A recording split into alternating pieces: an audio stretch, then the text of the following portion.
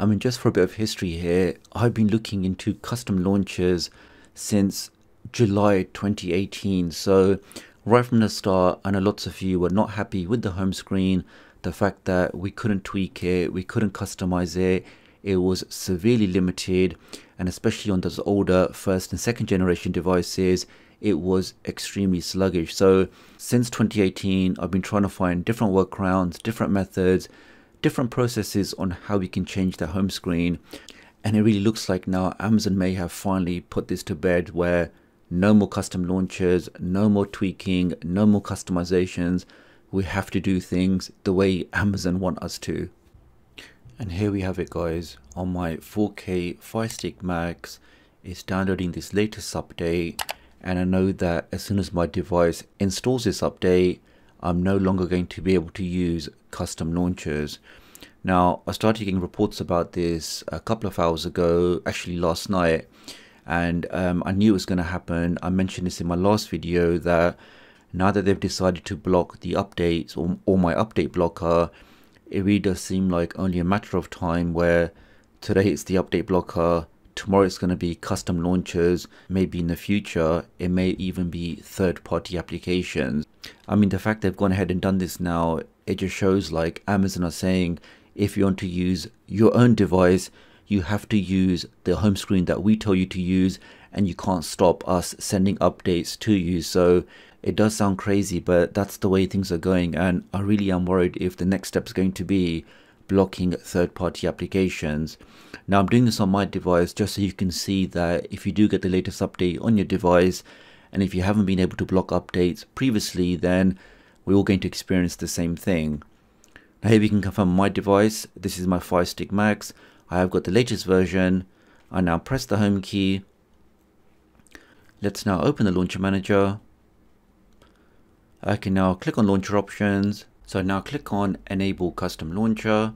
Let's click on that. Let's now press the home key. Let's select Wolf for always. I'm inside my custom launcher. But watch what happens when I press the home key. Okay, we are we are still inside the custom launcher. So okay, so what's actually happened, guys? I did do this a few times, but there's actually two specific versions of the Fire OS update, one for version 6 and one for version 7, that actually breaks the custom launcher. Fortunately, my device has not got it yet, but if I just double check the version, so my device, the current latest version is 7.2.4.2, and the version actually breaks the custom launcher is 7.2.7.3. so whether it's going to be the next one or the one after that on my device, other people around the world, which I will show you in just a second, have already received this latest update. And definitely on that one, even though you select the custom launcher, as soon as you press the home key, it always takes you back to the stock launcher. So that's what we have for Fire OS 7.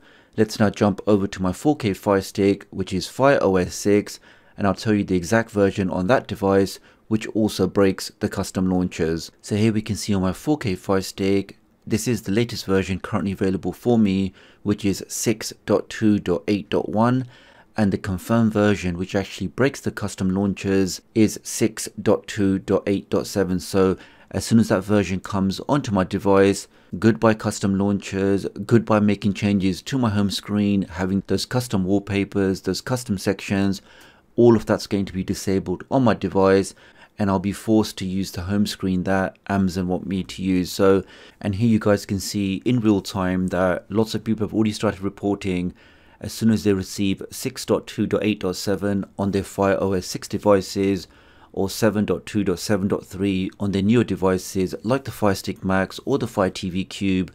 As soon as those updates come to their devices, then no more custom launchers. So it is very, very frustrating, and it clearly shows you that Amazon are not happy with us using custom launchers, because as you guys know, when you use a custom launcher, you don't see any of those sponsored content, any of those adverts, any of those sponsored applications. Amazon are not happy with that. They want to ensure that they can keep making money from those advertisements, and having those custom launchers blocked just means that they can keep that money coming in. Now, in terms of blocking updates, the only method I found previously online on XDA was the DNS method, which was also demonstrated by Tanya on her channel. The only issue is lots of you had problems using somebody else's DNS servers. Many of you were not comfortable with that. So, and to be fair, if you do want to do it, you can always follow her video, which is why I didn't want to make another video on the same topic. There is one other method which I have been testing, and it doesn't use DNS as such. It uses an application on your device to actually block those updates, but I'm still testing it, and I really understand how important it is because there really isn't much time left. So probably in the next 1 or 2 updates, my device will have this update which actually breaks those custom launchers. So make sure you are subscribed with all notifications.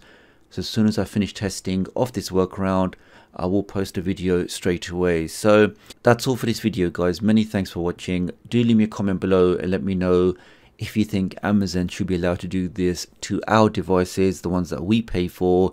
Can they force us to use whichever home screen that they like?